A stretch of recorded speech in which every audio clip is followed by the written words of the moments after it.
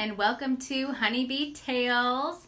It's just me and Bella Bee hanging out on this Monday rainy evening. We're going to be reading From Me to You, which is a new release that came out this past summer. And it is basically a book that is written from a father to his son or daughter. They don't really give away what the character is, but it also shows that the connection from the grandfather to the father as well.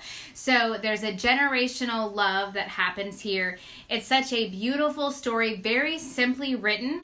There is a sort of ruggedness as you're reading that you can kind of get this idea that this is coming from a father who is a little rough around the edges, but beautiful, simple illustrations and simple text to make you feel like you are really hearing from your all-knowing dad. So this is very similar to another book that not a lot of people know about, which is Luna Loves Library Day. This is such a sweet story that is about a little girl who goes to the library with her dad. And this is such a sweet, sweet, sweet story because it talks about how the father loves going to the library and loves taking her there.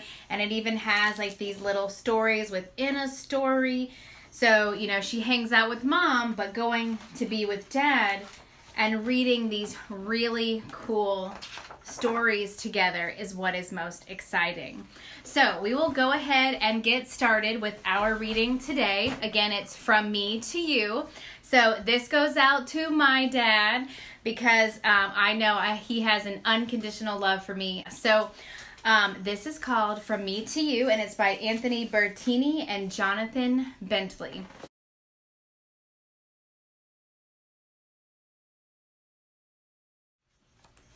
Listen to your heart.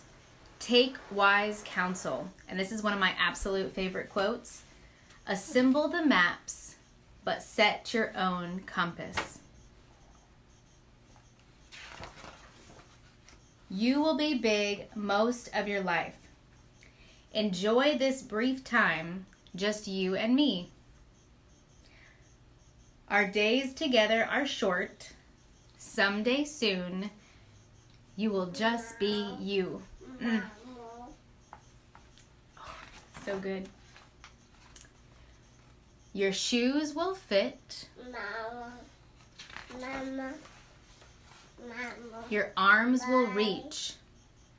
You will find the key.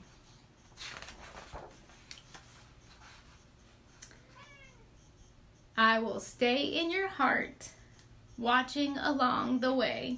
Oh, I love this so much. This is such a great story about the love that a father or even a mother who's all sad here to their child. It's such a beautiful story, and it's really so simple for your children that I know they will enjoy. So I hope that you enjoyed this story. Thank you so much, and hopefully you have a wonderful Monday and that you enjoyed this beautiful story. I'll see you next week for Honeybee Tales.